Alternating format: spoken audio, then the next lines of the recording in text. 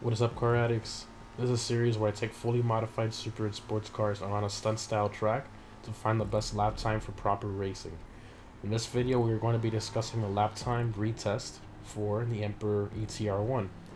As always, I put a minimum of 10 laps into each vehicle. In this case, I achieved the best lap within 10 laps. The downforce was changed with this car, and that's why it had to be retested due to the lap time being affected. I definitely feel a difference here with the way this car handles. It has a lot of understeer now compared to before. The turn-in and steering response is still good, pretty much the same as it was before, but the handling is leagues away from what it used to be. Before, the handling was pretty much godly.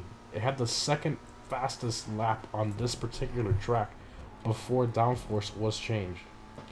Now, not so much. It is about a whole 2 seconds per lap slower, according to my testing on this specific track, than it was before.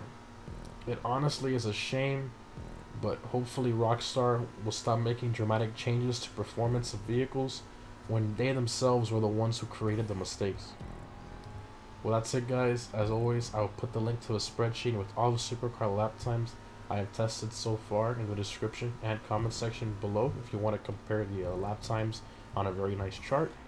Also, if you go to my channel under playlists, you will find all the track testing videos along with the pre-nerfed vehicles in a separate playlist there as well. Thank you for watching, and I'll see you in the next one.